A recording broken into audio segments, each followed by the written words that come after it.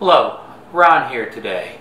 I have a review of a new iPhone X Wild case that I just received a few weeks back. I've been testing it for several weeks while I was on vacation in Oregon on the west coast of the US. I have the case right here. It's by a company called Basecent. They sell their products on Amazon. I ordered it, got 2-day free shipping, and it's a very lightweight folio style case for the iPhone. I have my iPhone X right here, and I'll show you how easy it is to put it in. I first want to point out that it has a padded background inside the case to keep the back of your iPhone protected from scratches, and also cushioning in case of a drop. So it's very easy to put in. Just put one edge in first, snap down, make sure the edges are tight and your phone's in. It's made of a leathery-like material here. It's very soft, well constructed. The edges, are very clean and tight. It also serves as a little iPhone stand too, so that's kind of handy. Some of the other features are it has a magnetic clip here to hold this pocket in. It has on the back, it has a little slot for a credit card. I have a credit card in it, and it goes in there nice and snug, so it it won't fall out.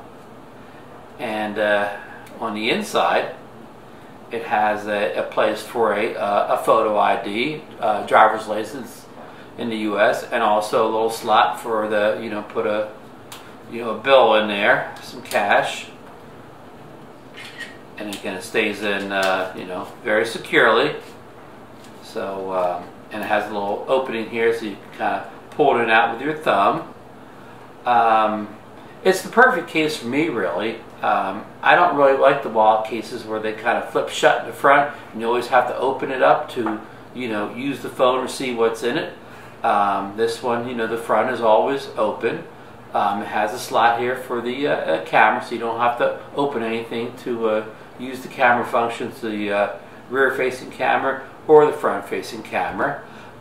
Where the on-off button is, it's a kind of a raised cover there to protect the buttons from dirt and dust and so on.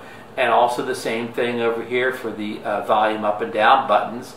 There's they're covered, and they have like a little button on top, so the stuff still functions without taking the case off, of course. And the mute button is exposed there for easy on and off.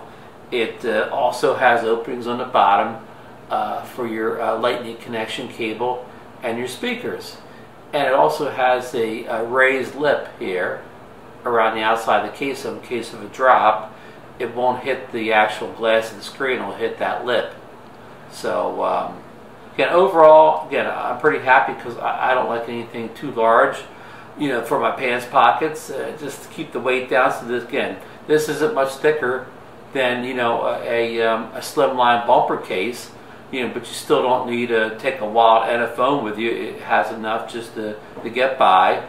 And overall, I think you'll be satisfied with it. This case is very affordable. I don't want to quote a price right now because it could change, but I will put a link in this video to where you can purchase this product on Amazon.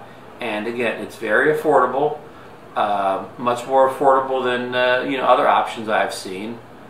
But I said, if you're looking for a slim case, to replace your wallet and your phone case, to serve both, I think this one will, really fit your needs, especially in summertime when you want to travel later. So again, I think I've pointed out all the features here. Again, it has 1, 2, 3 compartments.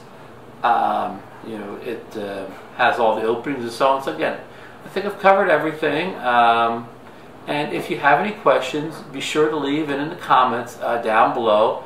And I will get back to you shortly. And again, check for links to where you can purchase the product if you click on the link. I'll receive a small commission for the sale, which will go to me getting more products to review on the channel.